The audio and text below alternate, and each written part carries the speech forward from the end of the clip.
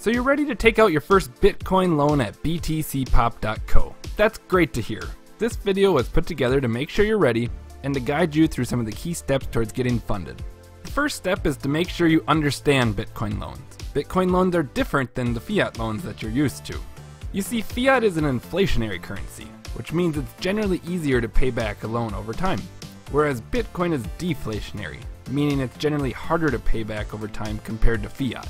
This is important to keep in mind when taking out a Bitcoin loan, because if your profits are in anything other than Bitcoin, the loan has the potential to become very expensive.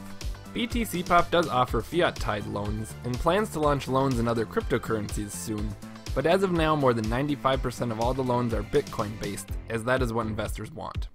So if you're still comfortable with the currency risk of your loan, the next step is to head on over to Btcpop.co and sign up. Remember, dealing with cryptocurrency requires high security, so head on over to the Security tab right away and set up two-factor authentication and other precautions. Once you have created your account and looked around a bit, the next step is to get verified. Verification is a necessary process which connects your identity to your Btcpop profile. Verification consists of a few different tasks. First will be entering and verifying your identity and address. This can be done with pictures of your government ID or passport and a utility bill with your matching name and address. However, if you're in a high-risk country or your IP risk is high, you will be required to do address plus verification, which is a physical letter with a code mailed to you. This costs postage and takes as long as a normal letter in your area.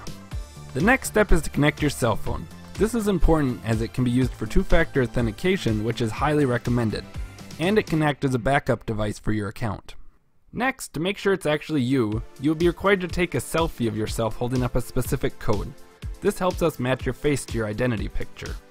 Then, to make sure you're alive and kicking, a short video can be taken of you holding a different code and saying your name out loud.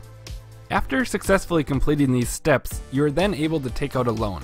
But in order to get funded, it's highly recommended you verify all categories. This includes submitting recent pay stubs, as well as connecting social media accounts such as Facebook and Twitter. Make sure you read the directions during this process, as there are some specifications for picture and document submissions. The fourth and longest step to taking out a Bitcoin loan is building reputation. Btcpop is a reputation-based lending platform that is also community-driven. When you're asking for a loan, you are trying to convince the community to invest their hard-earned Bitcoin in you, and you're staking your reputation that you will pay back. And by far one of the best ways to grow that reputation is to become part of the community yourself. Some other good practices to building reputation are to set a profile picture so people begin to recognize you, and to invest alongside the community, even if it's a really small amount, to learn how the process works and learn how the community works. You can quickly learn how to become a good borrower by becoming a good investor. If you have a good reputation on another platform like Local Bitcoins, Paxful, or eBay, make sure you share this reputation in your loan request and prove you own them. This will transfer a bit of that reputation over to Btcpop.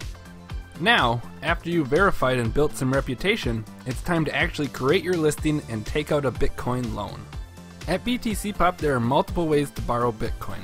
I'll focus on the standard loans, but they're all worth looking into. Custom personal loans are the most popular and flexible. I'll share some tips to get funded, with the number one tip being that collateral is king at Btcpop. Digital collateral consists of different altcoins such as Dash or Ethereum that is locked away until the loan is repaid. Btcpop's peer-to-peer shares can also be used as collateral. And with enough collateral, even a newbie with no reputation will get a loan funded. Due to its young age, peer-to-peer lending for now is still a little risky, so high collateral is needed for beginning loans. 100% collateral or more is recommended for your first or early loans. Otherwise, if collateral is not an option, start small. Really small, like 0.01 Bitcoin small. You won't get funded and you'll likely get discouraged if you try and get a large loan right away. And if you don't get funded the first time, don't worry. You just need to sweeten the deal a bit for investors.